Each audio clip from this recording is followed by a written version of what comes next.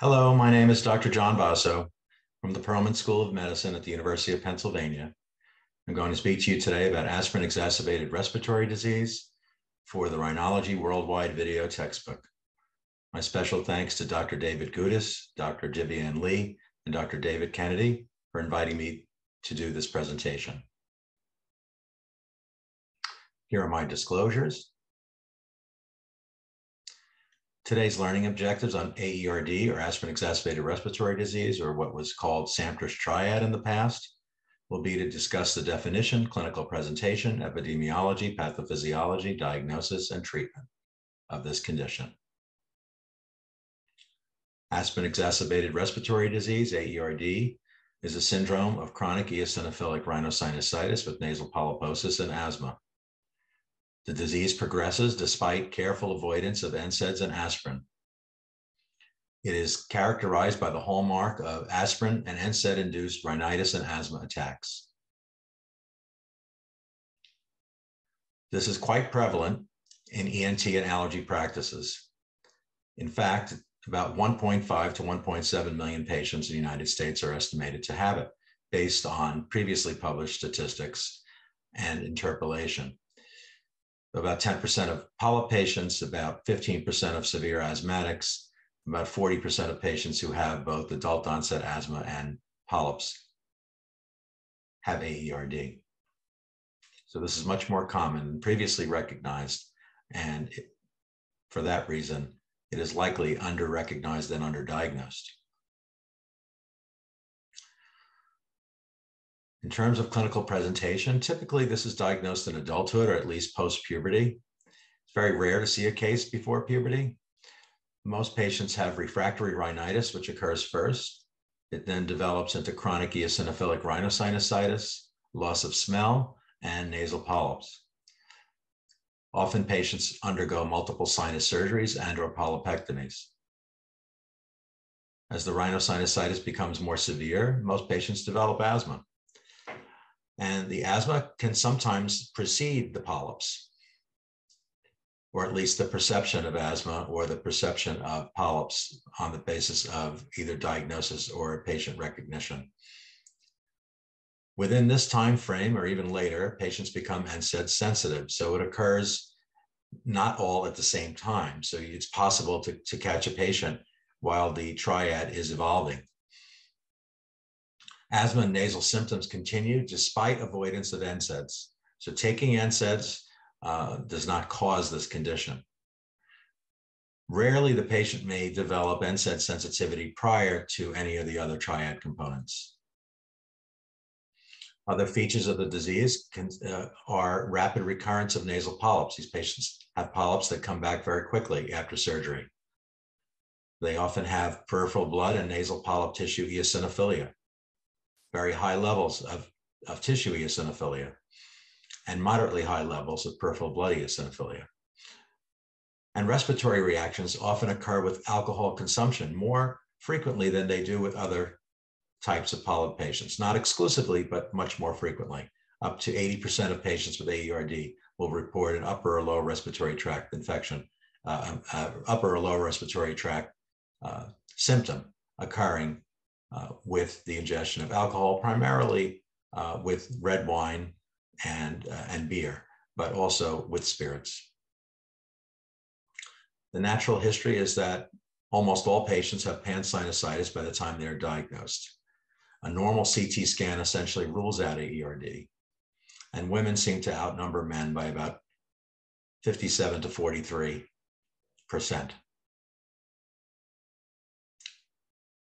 It is quite a severe sinus disease. As I mentioned, it's quite aggressive. Patients tend to have very poor sense of smell. They tend to have many sinus surgeries. Otologic and intracranial polyps have been reported. And so this, again, is a very aggressive sinus disease endotype. It also has a very unique pathobiology in that patients have mast cell activation combined with eosinophil infiltration, overproduction and upregulation of leukotrienes at baseline and during NSAID reactions, activation of the innate type 2 lymphoid cell, the ILC2 cell, and these very unique platelet neutrophil aggregates, all playing a role in the development of this condition. As you can see in this diagram, the breakdown of the epithelium, whether it be from a viral infection, smoke inhalation, toxins, allergens, the breakdown of the epithelium starts the inflammatory process, first through the release of epithelial interleukins, IL-33, 25, and TSLP, which then stimulate the ILC2 cell, which is a gap bridger between the innate and the adaptive immune system. What happens here is that you have an upregulation of leukotrienes, you have the production of type 2 cytokines, interleukin 5, 4, and 13. Mast cells and eosinophils tend to feed each other with inflammatory signals. Leukotrienes that are released further feed forward on the epithelium through solitary chemosensory cells, then stimulating the mast cell to release multiple mediators, as well as stimulating the thromboxane receptor and other receptors on inflammatory cells. Histamine and tryptase are released as well. In addition, there is this platelet neutrophil aggregate that is a machine for the production of high amounts of leukotrienes, which then have effects on smooth muscle, mucus release, and the vascular endothelium, as well as bronchoconstriction. One way to look at this is that there is an excess of pro-inflammatory molecules and an underrepresentation of anti-inflammatory molecules, an icosanoid imbalance. What about NSAID reactions in AERD? All COX-1 inhibiting NSAIDs will cross-react with each other in AERD, the standard classical ones. However, the highly selective COX-2 inhibitors, such as celecoxib in the United States and non-acetylated salicylates, are typically tolerated in patients with AERD. Now, acetaminophen and the less selective COX-2 inhibitors are generally well tolerated until you get into higher doses. So at lower doses, they're tolerated, but at higher doses, there will be a subset of patients, approximately 1/3 of them, who will have reactions that are less severe, but only at the higher doses. You can see we've broken down the COX-1 and COX-2 inhibitors on this table, the highly selective COX-1 inhibitors up top. And there's total cross-reactivity, and all patients will react here. In the next group, you see the weakly selective COX-1 inhibitors, primarily acetaminophen. And here, only at high dose will you get a small subset of patients who will react. Highly selective COX-2 inhibitors are safe for patients to take. Patients will not have reactions to these. And then there are drugs like meloxicam that will inhibit COX-2 and COX-1, but COX-1 only at higher doses, so they may be safe at lower doses. What occurs in aspirin and NSAID reactions? Well, arachidonic acid, as you know, can go down the prostaglandin or the leukotriene pathway. At baseline, patients who have AERD will have upregulated leukotriene pathway. They will have a downregulated prostaglandin E2, which allows for that upregulated leukotriene pathway. There's less of the prostaglandin E receptor and less COX-2.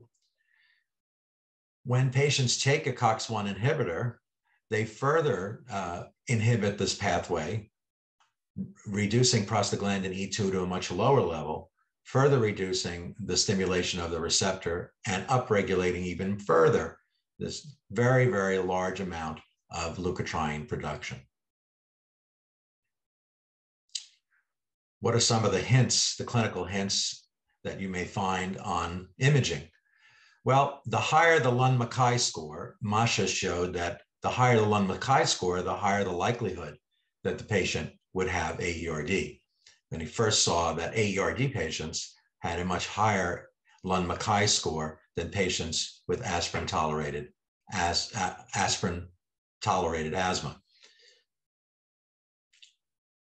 Other radiographic pearls for the diagnosis of AERD include the opacification seems to be greatest in the frontal and ethmoid sinuses and least in the maxillaries in early stages. If a patient has complete sinus surgery and no medical therapy, you will see regrowth in the frontal ethmoid area first. In advanced disease, you often see thickening and neo-osteogenesis, particularly of the sphenoid sinus septum. And here you see the radiographic progression in AERD, the early findings of primarily ethmoid and frontal disease, and the late findings of pansinusitis. In advanced AERD, you see on the right, you will see patients who have this thickening of the intersinus septum between the left and right sphenoid sinus. Pathologically, these patients have the highest eosinophil density in tissue, in surgical tissue. So this was a study of different endotypes of eosinophilic sinusitis, and you can see that the AERD patients had higher amounts of eosinophil density than patients with allergic fungal sinusitis and patients with eosinophilic polyps. The diagnosis of AERD is a clinical diagnosis in most cases.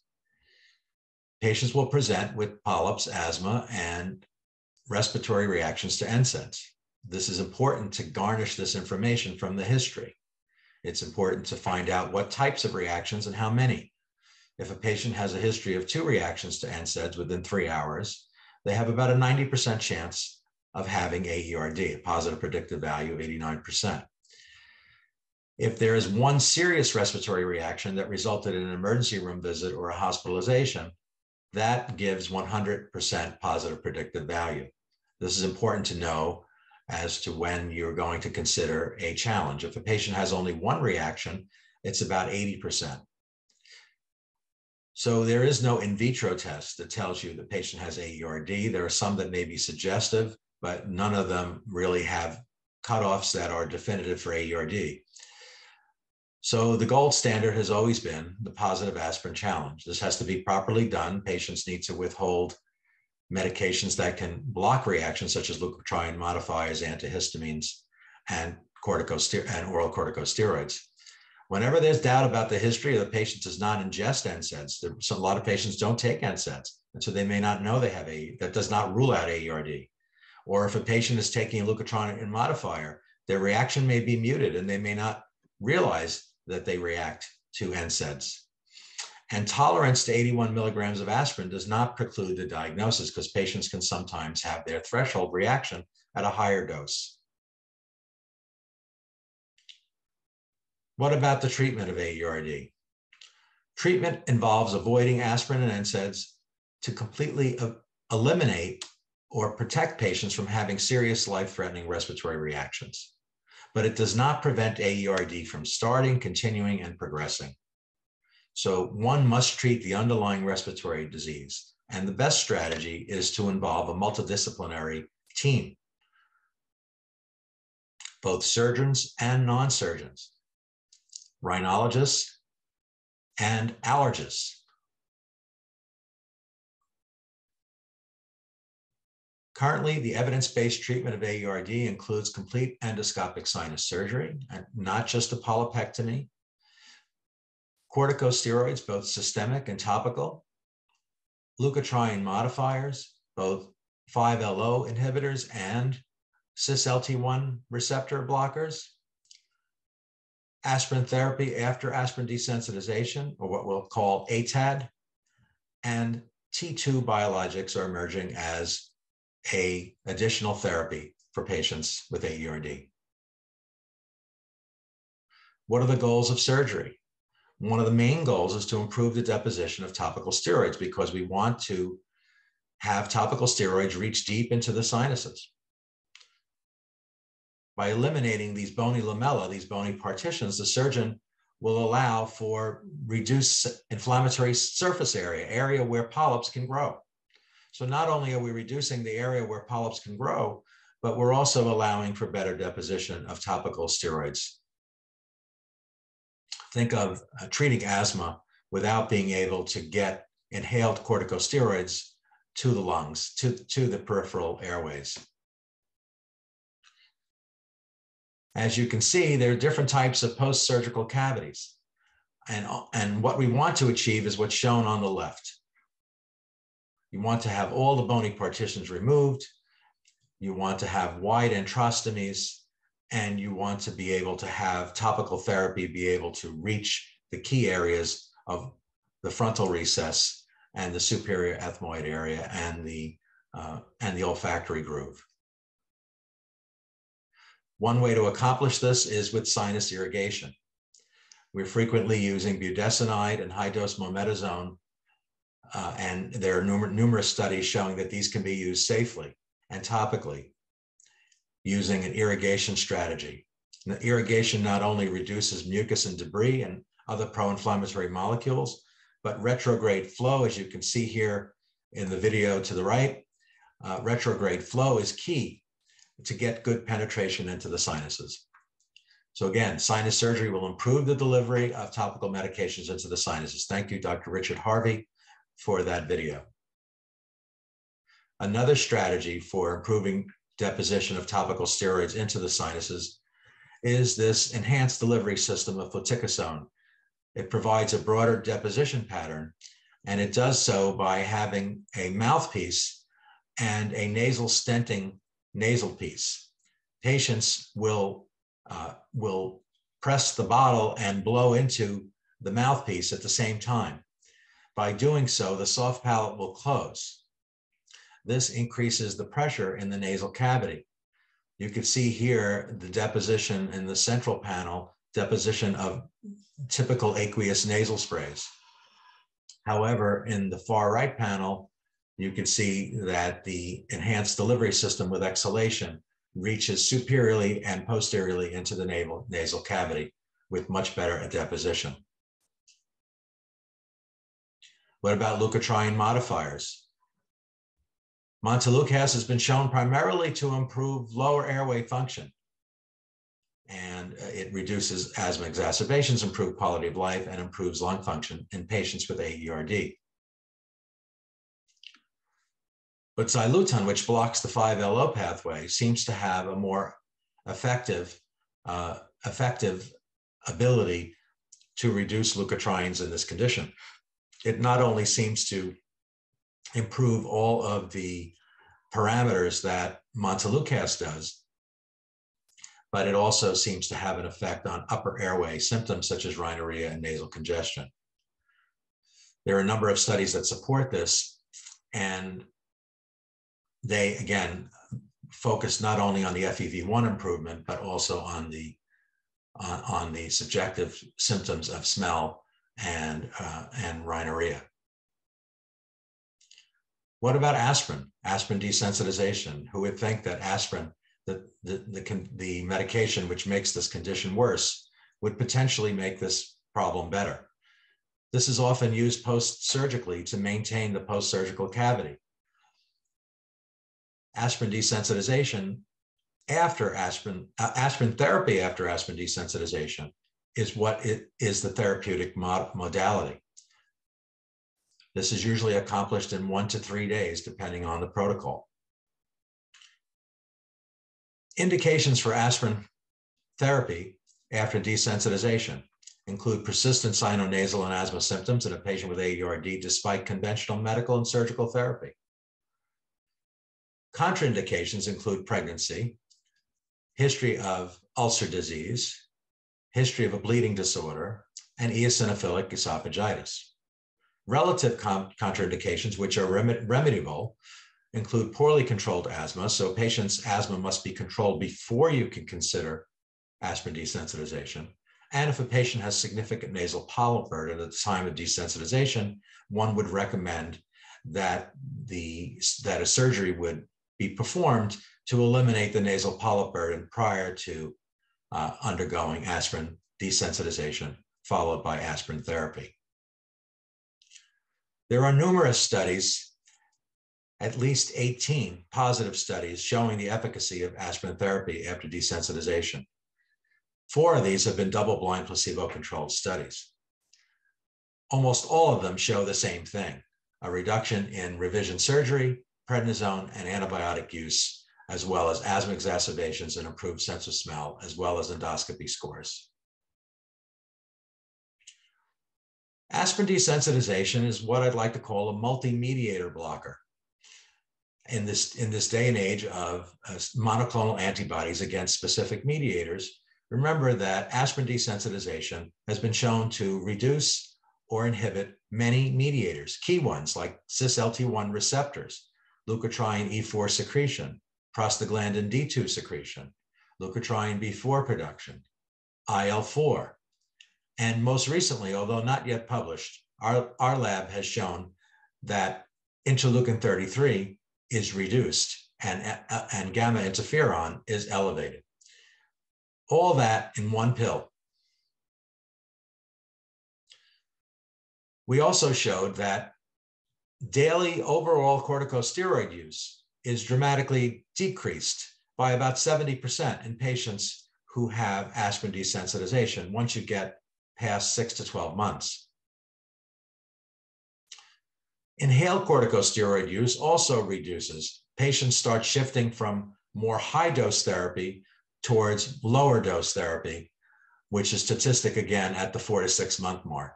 This seems to be the point at which aspirin desensitization starts having an effect.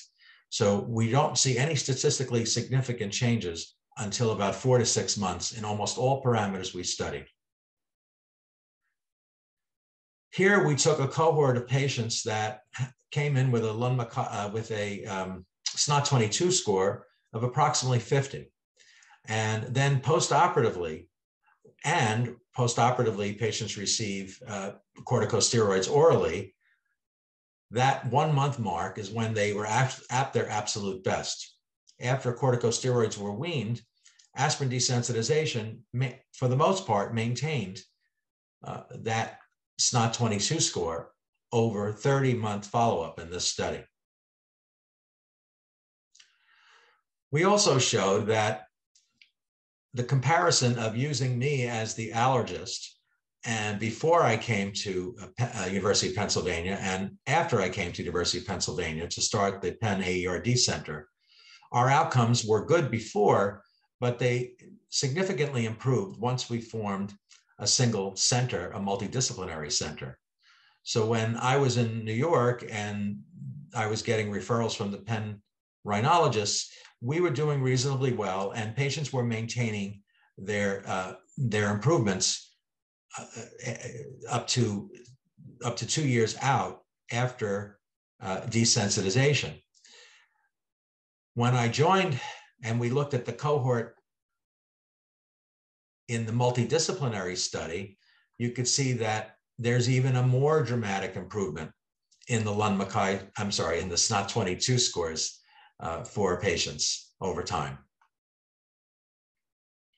We also showed that there was better adherence in our single center versus the multi-center. There were less patients who were lost to follow-up. The revision surgery rate, although it was extremely low at about 5%, has essentially gone down to 0.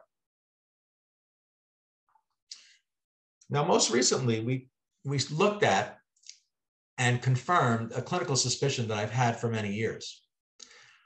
And it seems like our women who are desensitized do reasonably well. They seem to hold their post-op status for a long time. And that's borne out here.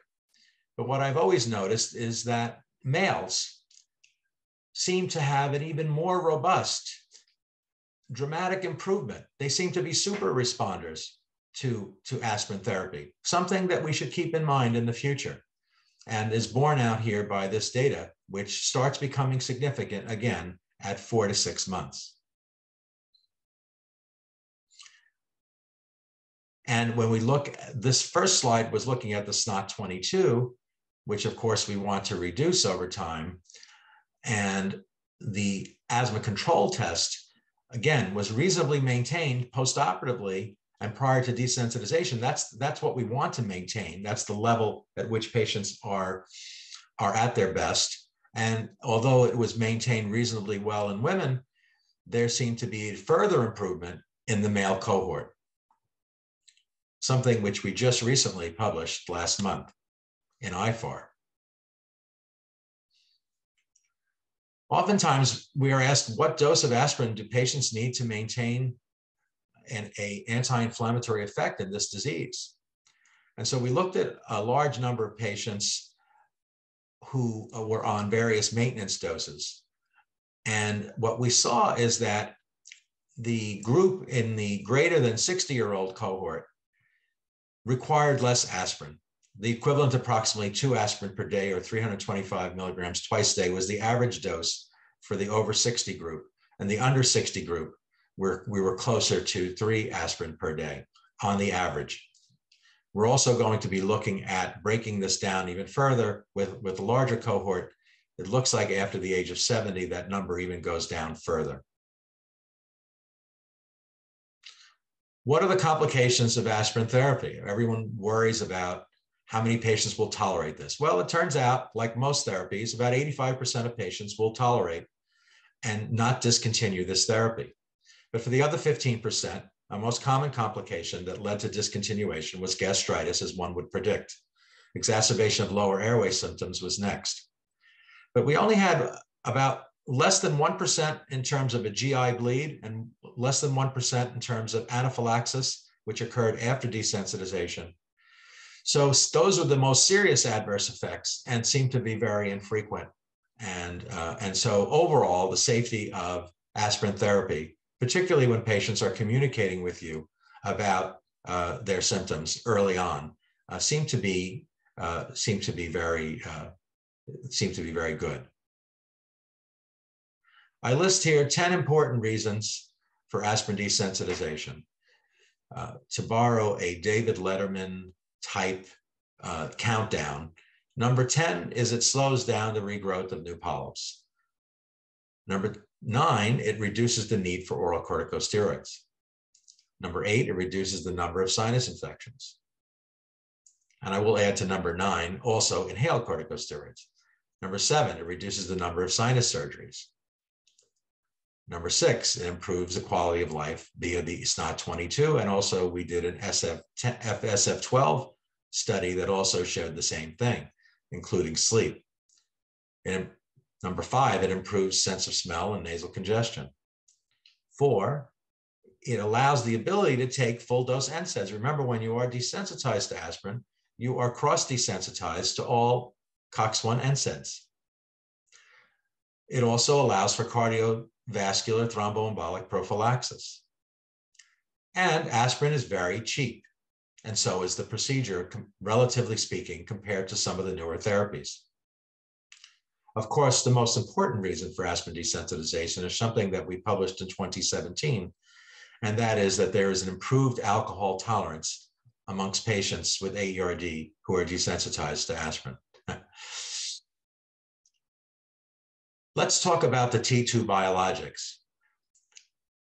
Dupilumab in the Sinus 24 and the Sinus 52 study showed significant results in multiple parameters, allowing it to get FDA approval for nasal polyps. When they parsed out the AERD group based on history, they were able to show that for the nasal polyp score and SNOT-22, sense of smell score, Lund-Mackay score, the UPSIT score, and the total SNOT-22 score, the AERD patients seem to do just as well as the non-AERD patients. They also had improved nasal congestion as well. So although this was an extrapolation study, the data are very statistically significant. Omalizumab, there's one study that was non-randomized, non-controlled of 21 patients who had challenge-proven AERD. One would expect that since omalizumab has a significant effect on mast cell and basophil activation, that it would help AERD. So it's logical to expect some benefit. And in the Hayashi study, what we saw was that there was a reduction of leukotriene E4 as well as prostaglandin D2 with omalizumab.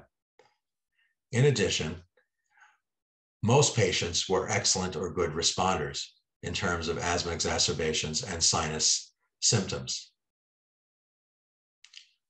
What about mepolizumab, the anti-IL-5? So there was one small retrospective analysis of 14 AERD patients. They compared before and 3 months after mepolizumab was used. Patients were on at least 3 months of mepolizumab before they analyzed retrospectively the data. And they showed that there was a significant improvement in the absolute eosinophil count, as one would expect, but more importantly, a reduction in the SNOT-22 score, a reduction in the smell taste questionnaire for SNOT-22, improvement in nasal congestion, improvement in the asthma control test. No significant improvement in FEV1 was noted.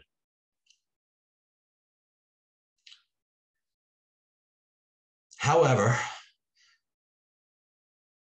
with the enthusiasm we have for T2 biologics, their exorbitant costs, as you can see here, often relegate them to salvage therapy. As you can see that sinus surgery and aspirin desensitization and topical steroid rinses, as well as aspirin, are much cheaper. Most of the algorithms that have been shown in the literature, and certainly at our Penn AERD Center, we will use T2 biologics in patients who have either failed aspirin desensitization or are not good candidates for aspirin desensitization or who are not good candidates for surgery. So what does the future hold for the treatment of AERD? Well, there are more mediator blockers, as one would expect, but considering that this is a multi-mediator process, I think that although these may be helpful to use in combination, not considering the cost involved, I do believe that until we have gene therapy or epithelial repair, that we're really not going to get the treatment or the cure for AERD that we're looking for. But things are much better than they were. And I can think of my career, over the course of my career, I have seen great strides made in the treatment of AERD, and I expect that over the next 10 to 20 years, we'll see even more improvement and potentially a cure. So to summarize some of the key points of this lecture, aspirin-exacerbated respiratory disease is under-recognized and therefore underdiagnosed. It's an aggressive form of sinus disease that likely results from a dysfunctional inflammatory immune response and involves numerous cells and numerous cytokines. AERD diagnosis may require an aspirin challenge, especially when the clinical history is not clear-cut. Therapy often includes complete sinus surgery, aspirin therapy after desensitization, topical corticosteroids, leukotriene modifiers, and occasionally type 2 biologics. Multidisciplinated integrated care is ideal in order to achieve prolonged excellent outcomes. This is important because the ability to communicate and coordinate between specialists is key to patients doing well. Here are some suggested readings for the comprehensive review. There's a reading here on the working group for the American Academy of Allergy and Asthma and Immunology that looked at aspirin desensitization in great detail, protocols, indications, contraindications, special situations. We talked about the multidisciplinary study. There's a review in the New England Journal of Medicine that is reasonably up to date. It does not speak too much about type 2 biologics, but it's from 2018, and I urge you to read that. I have editorial that I wrote recently for IFAR discussing where I believe biologics fit in with aspirin desensitization. And there also is a recent publication of a multidisciplinary consensus on a stepwise algorithm for treating all polyps. And this is a shout out to my Penn AERD team. They are what really makes the results so good. Thank you very much for your attention.